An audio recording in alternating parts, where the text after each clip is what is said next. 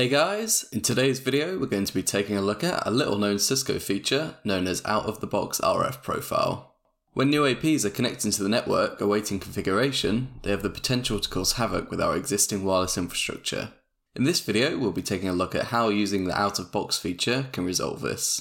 If you'd like to read along with the lesson, you can find a link to our website in the description below. In order to provide some context, in our example, we've got a head office and a number of branch locations scattered across the UK. When we're deploying APs at these locations, we've got two options. Number one, install the AP out of the box in the required location and then apply the configuration once installed. Alternatively, we can pre-configure the AP before mounting in the required location. In our example, all new APs for the branch locations are configured here at head office.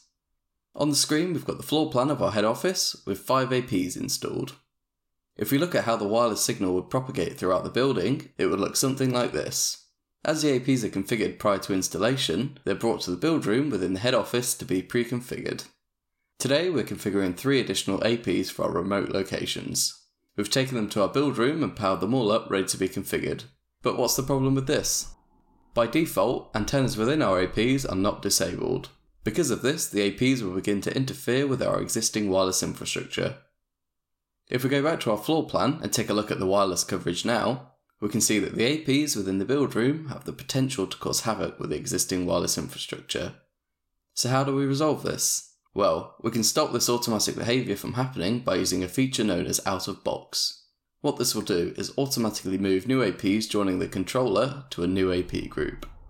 This AP group will have a special RF profile assigned that will disable both the 2.4 and 5 GHz antennas within all APs in the group. Let's jump over to our wireless controller and explain the concept some more.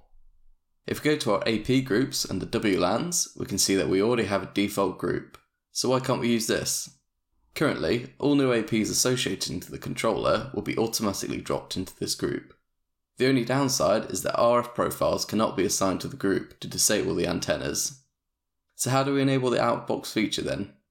If we navigate to the wireless tab and select RF profiles, you'll spot the feature in question. To enable it, we'll simply select the feature, enable out-of-box, and press apply. Notice that when we do this, it'll explain like we've discussed, the feature is used to eliminate RF instability. In addition to this, once enabled, new APs will no longer automatically associate to the default group AP group we just looked at. Instead, they'll join the new out-of-box AP group that will be created with their radios shut off. Let's press OK and continue. Now that the feature is enabled, the first thing you'll notice is that we have 2 new RF profiles created, out-of-box 11A and out-of-box 11B.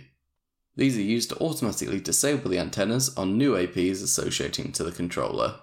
If we go back to our AP groups under WLANs, we can now see that our AP group out of box has been created. If we go into this, you'll now notice that we have a tab for RF profile assignment. Within here, the 2 new RF profiles that we looked at have already been applied. The final thing for us to do is test the feature out. To do this, I'll associate a new AP to our controller. We can now see that the AP is associated to our controller. If we go back to our AP groups and check the APs associated to the out-of-box group, we can now see our new AP is associated to the group automatically. If we go over to the AP itself and check the interfaces, we can now see that all interfaces on the AP are also disabled.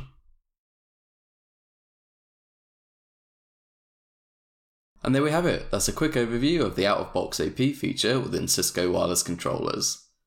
If you've liked the video, don't forget to like and subscribe. Again, you can also follow along the lesson over on our website in the link in the description below.